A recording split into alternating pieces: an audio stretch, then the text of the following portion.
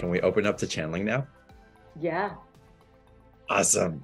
So I just got back from a big ceremonial retreat, and I can feel there was a lot of tenderness that came in and healing that I felt with my father and my brother. And there was also like this energy that was calling me up to something else. And I'm so curious what you pick up on that calling, because it feels like a leadership, but it doesn't feel like go out and lead, even though it is. We'll go first with your guides that were present with you on the journey, who will respond to your question about this healing you experienced and where it's to be taken. And then I will just ask you for clarification. Are your brother and your father earth side, or are they on the other side? My father's on the other side and my brother's on the earth side. Okay, let's do it. Let's channel from the perspective of those guides. Woo! We say that was quite a journey, wasn't it? You can't wait for your next one, can't you? We know. we know. You feel like you might need a little spell for a rest or something, but no, actually not. Actually, all systems are go. You are revved and raring to go. And we're not exaggerating here. That which you have been seeking, which you have been hoping would be activated through this experience exactly was, and so was a whole lot more. And here's where you cannot help but to take this further. You cannot help but to share your experience more and more now, even with perfect strangers. And we encourage you to do so.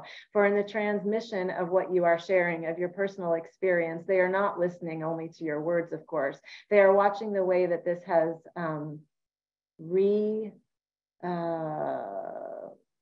recalibrated your inner workings. They are watching the way that the fire lights up within your eyes. They are watching the way that some things have just melted almost into puddles, allowing you to fill up and fill out in a different way. And so we encourage you to do just that. We encourage you to find 2 to 3 key pieces that you have learned that are possible as healing for you. You have personally experienced them, and go ahead and share them. Yes, with the clerks at the stores. Yes, with the people who drive you around. Yes, with those who you bump into on the sidewalk. You may be looked at oddly, but only for a moment. Then there will be such relief. There will be such heart connection. There will be such understanding and deep connection, exactly what you are craving, exactly what they are craving. So trust us on this. Take a risk at being looked at as the one who is a little bit off, as the one who is a little bit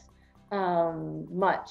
Go ahead, be off and be much. It is important, because what you have received is meant right away to be shared, is meant right away to be provided as a beacon of hope to others, is meant right away to shed light in areas that others did not even know they were looking for light. And now they have it, and you are holding it. And isn't that a lark? Isn't that such fun? Isn't that exciting? And then think of the stories that you will have to tell about the stories that you just told to the people who are unsuspecting of receiving your stories. Now that's a story in and of itself. That is so spot on.